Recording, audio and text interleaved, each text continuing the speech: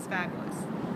It went beyond my expectations in that I'd taken some classes in Spain before, both in a festival and just regular dance classes in a dance school, and it's a very intimidating environment sometimes, and so I had some expectations of it being pretty hard and that maybe I would get crushed.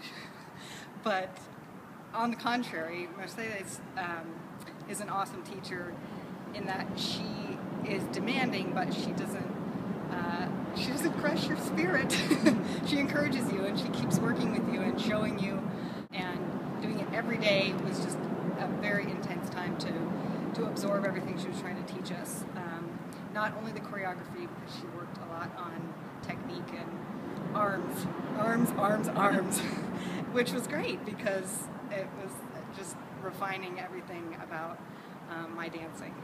As far as Ani, the Bulerías teacher, that was a very unique experience. I was totally freaked out to go, and I was totally freaked out the whole time I was there, but it was a good freaked out because it was pushing me. I was learning a lot and trying to absorb every morsel that she was teaching, and they were very demanding, sometimes looking disapprovingly, but always coming back and being encouraging and correcting, and just never discounting you like you couldn't do it.